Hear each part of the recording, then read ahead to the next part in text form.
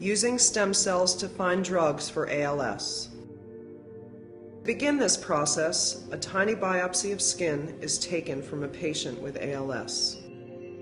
The patient's skin cells grow in a petri dish in the laboratory.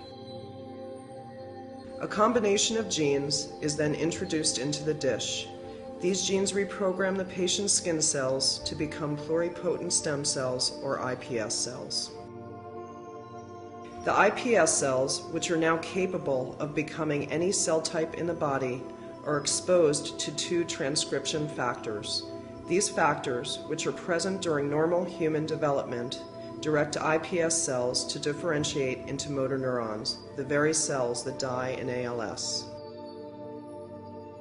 iPS cells also allow scientists to make unlimited numbers of astrocytes, another type of brain cell implicated in ALS.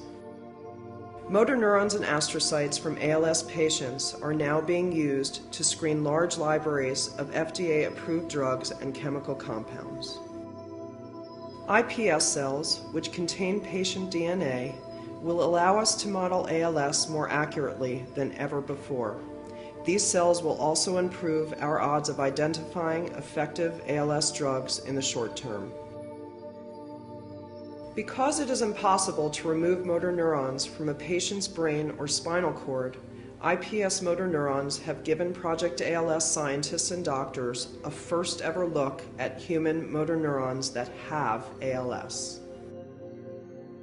Today, the Project ALS Jennifer Estes Laboratory for Stem Cell Research has derived stem cell lines from over 50 patients.